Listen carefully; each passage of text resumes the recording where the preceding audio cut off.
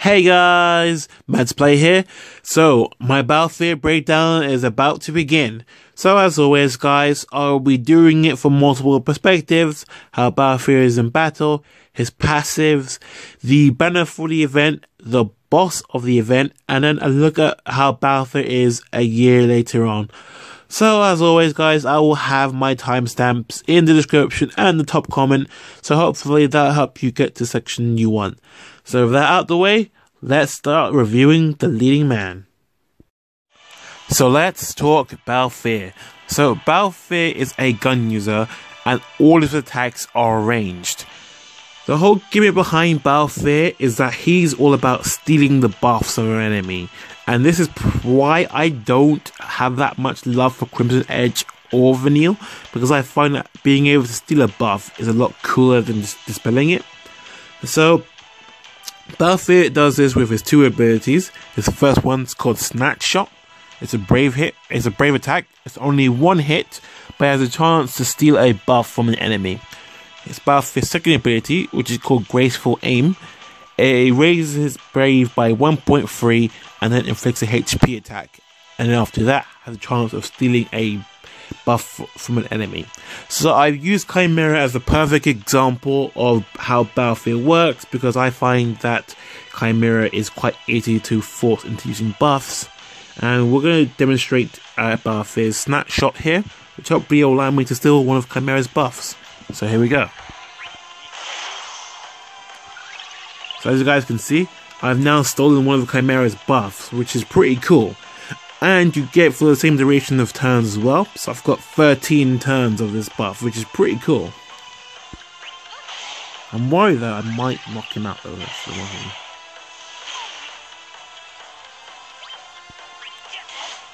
So now I'm going to demonstrate Graceful Aim, and hopefully I can steal a buff here too. The chances aren't that great when you don't have BALTHIER's relics. That's one thing to note. But if you do, then you always have a good chance of stealing a buff. Although I don't have BALTHIER's exclusive, sadly. But here we go. Oh, cool. So as you guys can see, I have taken two of his buffs. So I have his brave regen, and probably one of his attack or defense up as well. And that's pretty much how BALTHIER plays, and this is why I love him so much, and why I just did not end up falling in love with Vanille or Crimson Edge as many people have. Look, you guys can see him now. He's lost two of his buffs, and Chimera's buffs is a key component to his strategy on how he fights, and both his buffs are mine, and that's why I really like it. But yeah. That's BALTHIER's battle in a nutshell. He is really good against enemies who use buffs, because you can just steal them and then make BALTHIER a lot stronger. And his passives are really geared around him having buffs as well. So you want to maximize the chances of getting buffs. But fortunately, if you're not facing an enemy who doesn't use buffs all that often, then BALTHIER is not all that useful, and in fact will be outdamaged by a lot of other characters in the game. He's a bit of a niche specialist, but he's still quite powerful overall, and he's quite fast as well, so that's one thing to note. Anyway, let's say goodbye to Chimera, and everyone, give your thanks to Chimera for being our test dummy today. Thank you, Chimera. Moving on, we'll talk about BALTHIER and his passives. BALTHIER uses yellow crystals. I thought I'd just jump right into this one. But yeah, so BALTHIER's passives are really good. He has a really good set of passives where I find that all of them are very useful. So let's go through them and have a little chat about them. So at level 5, BALTHIER learns buff attack up. So if BALTHIER has a buff, then his attack increases by a small amount. At level 10, BALTHIER learns Snapshot power up. So that increases the damage that you can deal by using Snapshot. At level 15, BALTHIER learns Brave Speed Up, so that increases his speed when his Brave is over 50% of the maximum Brave. At level 20, BALTHIER learns Graceful Aim, and then at 25 he learns Buff Speed Up, So he gets a speed boost when he has a buff active. So that's pretty good so far. So we've got more attack, more speed when you have a buff, more speed when your brave is over 50%, and an increase to the damage of snapshot. So even at 25, BALTHIER becomes quite viable already because his passives are all quite good. And you feel his niche purpose very well. More attack and more speed, what more could you ask for? At level 30, he runs Graceful Aim Light. So that means that he gets slightly less action delay when using Graceful Aim. At 35, he learns Snapshot Charge, which gives us 1 extra use of Snapshot. At 40, we get Graceful Aim Charge, that's 1 more use of Graceful Aim, and that's pretty good as well. So as you guys can see from here onwards, not only will Graceful Aim make us less delay when using it, we get 1 extra use as well, and we get 1 extra use of Snapshot. So like I say, I think BALTHIER has one of the best sets of passives of all characters in the game, because it really plays to strength. It doesn't get any that are quite useless, or you're like, that's not that great. And yeah, moving on. At 45, we get Buff Collector. So BALTHIER's maximum brave increases when he has at least 2 buffs active, and that's pretty good as well. If we're going to be stealing buffs, then we get a max brave up as well, and that means more damage, especially more damage with Graceful Aim, because with a higher brave threshold, that means that we can go for greater lengths when using Graceful Aim. Finally, BALTHIER's last ability is called the Fastest Sky Pirate. So what happens is after using a brave attack, you have a chance to inflict small speed down buff on an enemy. And that lasts for 2 turns. So that's a pretty good debuff.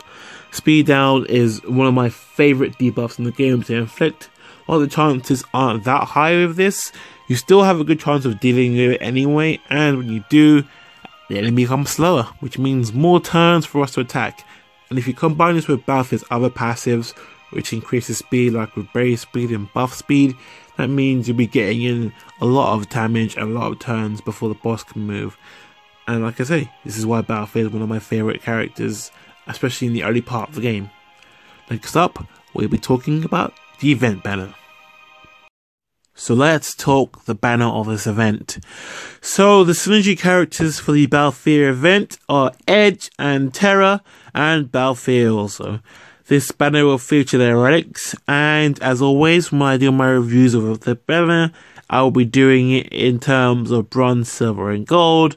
Bronze being the weakest relic, and gold being the strongest.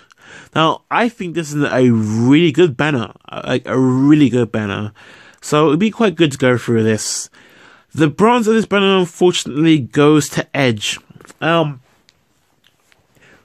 problem I have with Edge's Kikuchi Monji is the same thing that I have with Vivi's Oakstaff, in the sense that it's very vanilla. All it does is it increases the power of shock, and that's about it. There's no other added effects to it, so it's quite plain.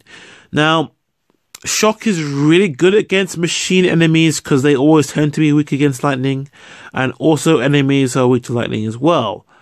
But other than that, when your enemy resists elements, which becomes more and more common as the game progresses, Edge will not be of use to you at all. But for this event though, this is a fantastic weapon because it will make Edge do crazy amounts of damage. I'm not kidding. You're talking thousands. So you really want to go for that. If you want to be able to break the boss really easy, then Edge's Kikuchi Monji does that for you. It's a great weapon to have for this event, but outside of it, it's okay.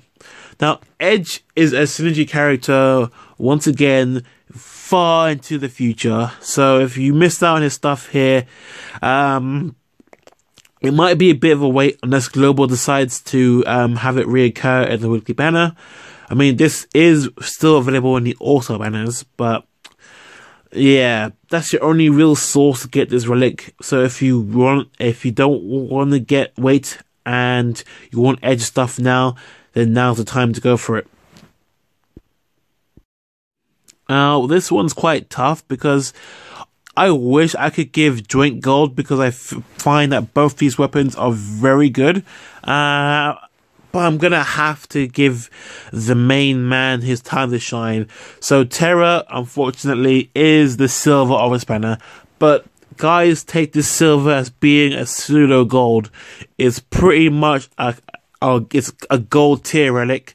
So yeah, but let's go through the falchion. So the falchion erases Terra's Brave by 1.2 when using Meltdown Plus. And also extends the duration of Terra's attack up buff and increases the duration of the defense down debuff that you apply to the enemy.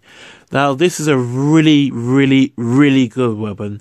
It makes Terra so much better, and she's already a good character without relics, but this just makes her even stronger. Getting more brave means that you don't have to accumulate more brave to use Meltdown, so you don't have to waste as many turns.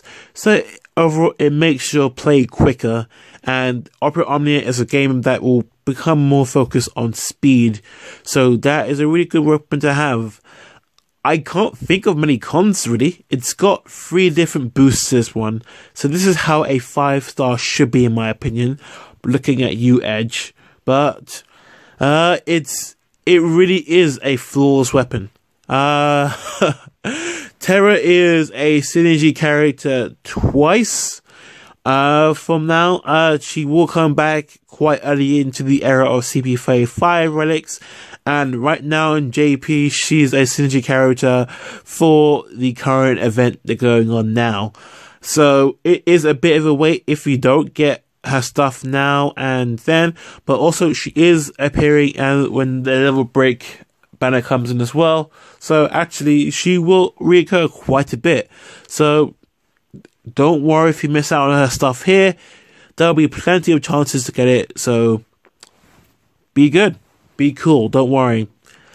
Inside this event, the Meltdown is good because the defense down drop means that we can break the boss easier.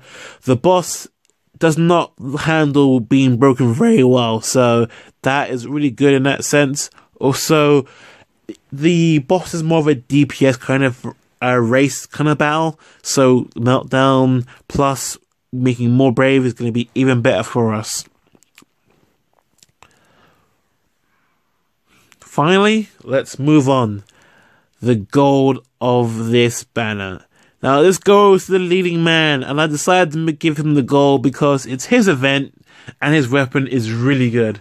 So the Aldebaran increases the damage of Snapshot, it raises the success rate of stealing buffs, and when you do steal a buff, it extends the duration of that buff for 1 extra turn. So that's 3 different effects, which is all really good, and Aldebaran makes Snapshot deal tons of damage, and it just makes it a really powerful attack.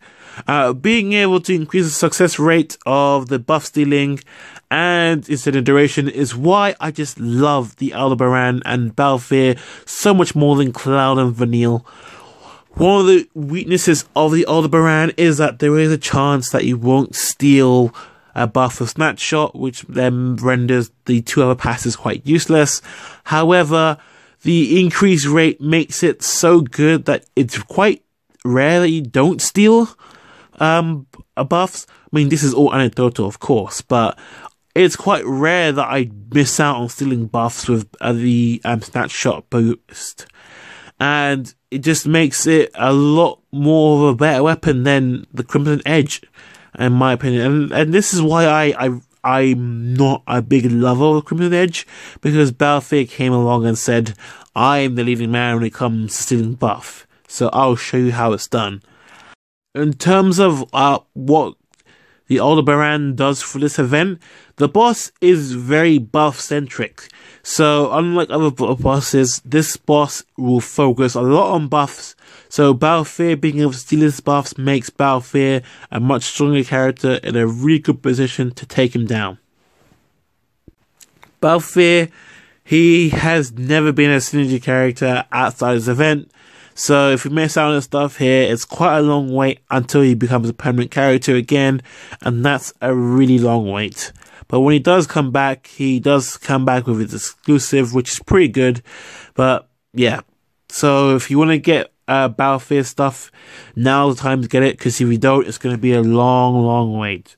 But anyway, that's just my review of the banner.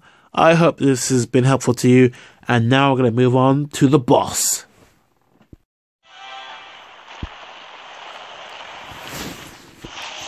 So let's talk the boss of this event. So I call this guy the Omega Weapon Mark II, because it pretty much is the Omega Weapon, right? So the main gimmick of this guy really is that he has 2 phases. So the first phase is relatively weak, but he uses attacks, and when he uses attacks, he gives himself buffs after he uses attacks. So we're gonna show an example of this right now.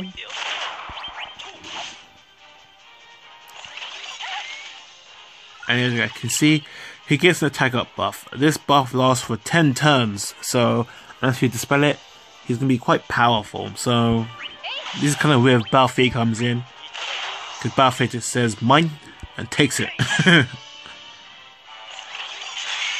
Thankfully, when you do that and he attacks again, he doesn't gain the buff again, so that's quite cool.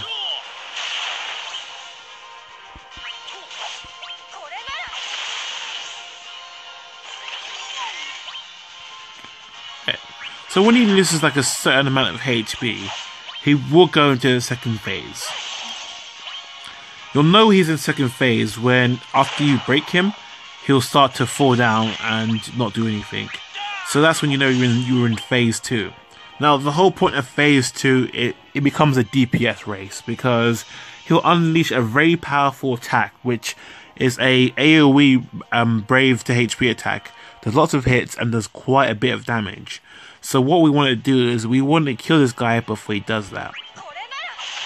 But the thing is, he doesn't spring his attack on you in random. He'll slowly charge us up throughout the battle.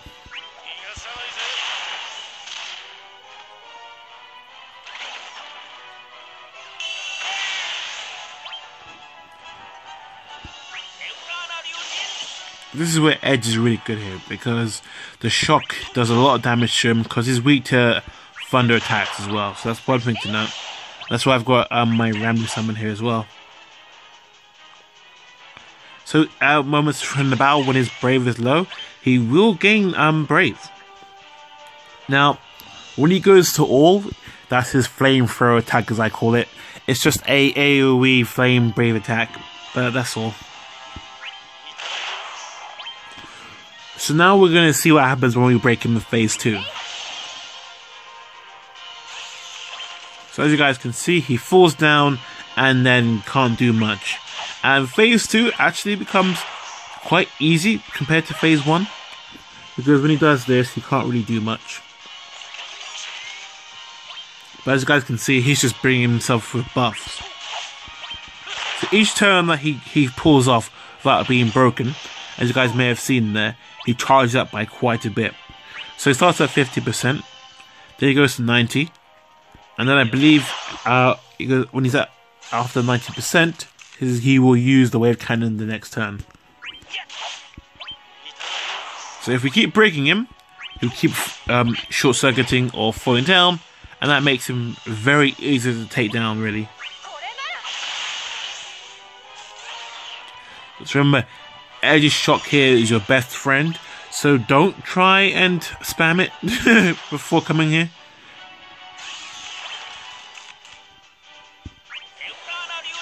As I can see, I'm doing 3k, and that's with, and I don't even have his exclusive, his Kikuchi Monji equipped, so that's how powerful it is against this guy.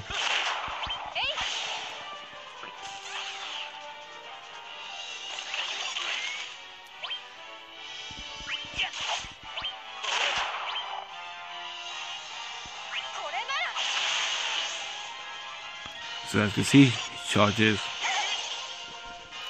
So the other buff is a defense buff, and I believe a speed buff as well, so that's one thing to note as well.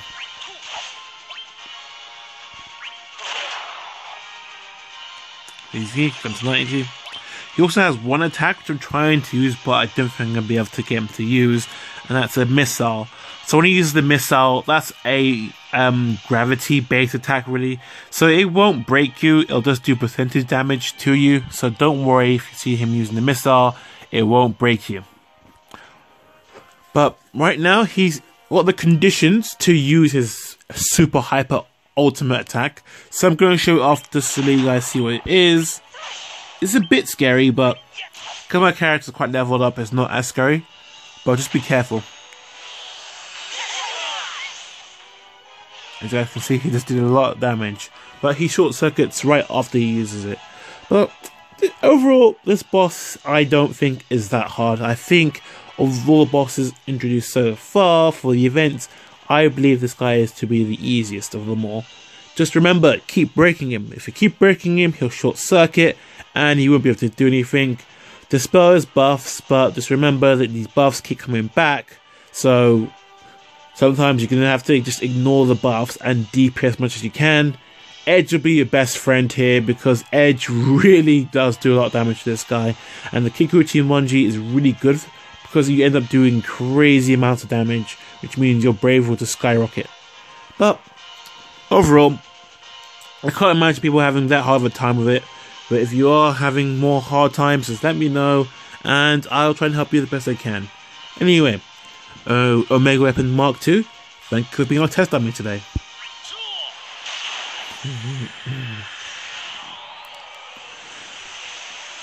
So that's pretty much the BALTHIER event in a nutshell, guys. I hope this video has been informative to you. I hope this video has been helpful to you.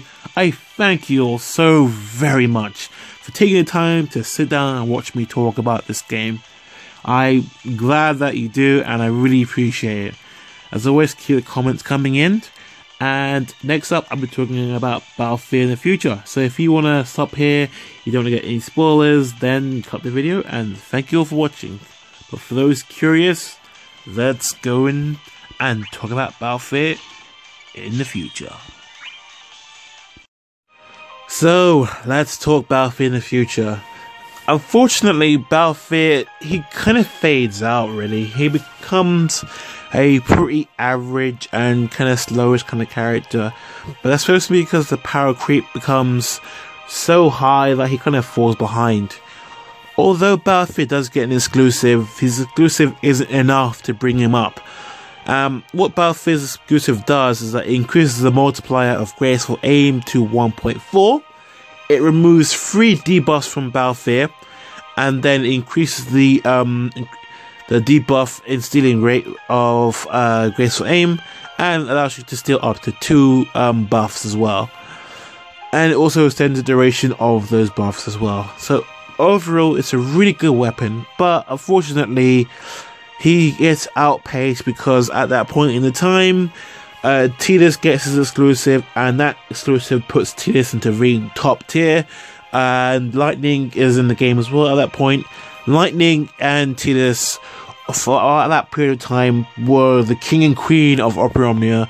Those two will be used everywhere because of how good they are at that time in the game, and unfortunately, it kind of throws shades on BALTHIER.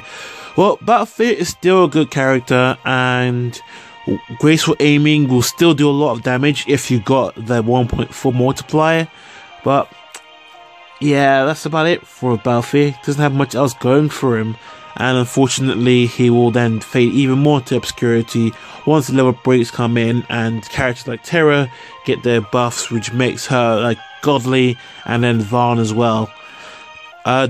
At this time of the video, BALTHIER also doesn't have a level break either, so he's still stuck at 50, with like a lot of other characters are. March is coming along the corner, so we'll see if BALTHIER gets any luck in March. If not, then it'll be an even longer wait before his time will shine. But yeah, I'm sorry guys. I mean, as good, BALTHIER is really good for the early game, but towards the mid game he will fade out, and right now BALTHIER is just in the low tiers of characters at the moment. But that's it. Anyway guys, this is Let's Play. This is my full review of the BALTHIER event. I hope you all enjoyed. I thank you all as always. Thank you really for watching and to commenting and for sharing and for liking the videos and for subscribing also. You guys are a real treat to me and thank you very much from the bottom of my heart. Anyway, this is Let's Play. I hope you all enjoyed and I'm over and out.